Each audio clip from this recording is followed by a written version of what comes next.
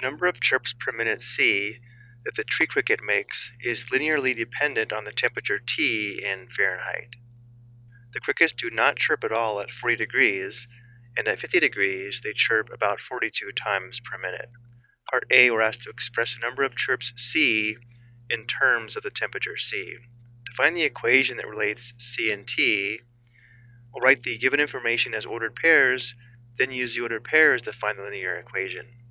Because we want to express C in terms of T is the input variable and C is the output variable, and therefore each ordered pair will be in the form of T, comma C, where again T is the temperature in Fahrenheit and C is the number of chirps per minute. So going back to the given information, the crickets do not chirp at all at 40 degrees. This would be the ordered pair 40, 0, again because the first value is the temperature, the second value is the number of chirps per minute. And then we're also told at 50 degrees they chirp 42 times per minute, which would be the ordered pair 50, 42.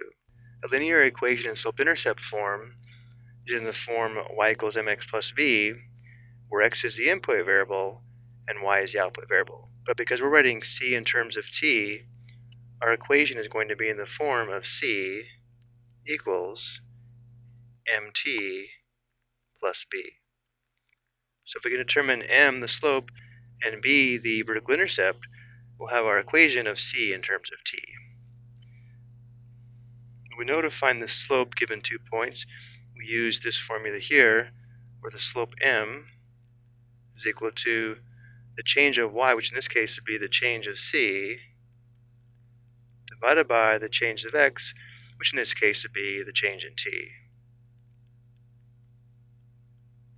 So to keep things organized, let's call this ordered pair t sub 1, comma c sub 1, this ordered pair t sub 2, comma c sub 2. So c sub 2 minus c sub 1 is 42 minus 0. T sub 2 minus T sub 1 is 50 minus 40. Simplifying, we get 42 divided by 10, which equals 4.2. So now because we know the slope is equal to 4.2, we'll substitute 4.2 for m in our equation.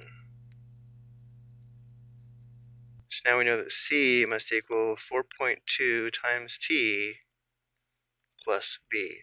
To find the value of b, we'll use one of the ordered pairs and perform substitution for t and c, and then solve for b.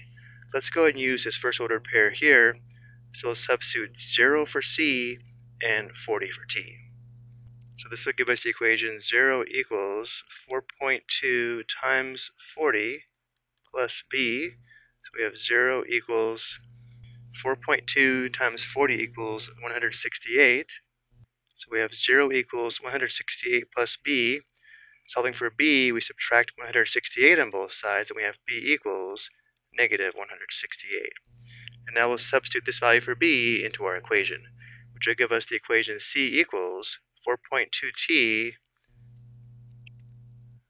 minus 168. So this is the equation we need for part A. Notice c equals is already here, so we only enter 4.2t minus 168. Now for part B, we're asked to determine how many chirps per minute will the crickets make at 60 degrees. So using our equation, we want to find the value of c when t equals 60. So we'd have c of 60, which equals 4.2 times 60 minus 168. Let's go ahead and find this function value on the calculator. So we have 4.2 times 60 minus 168. Enter, and this gives us 84. And remember, c is the number of chirps per minute.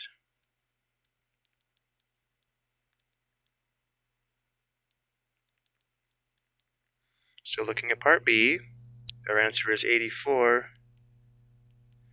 and the units which we select here, again, is chirps per minute.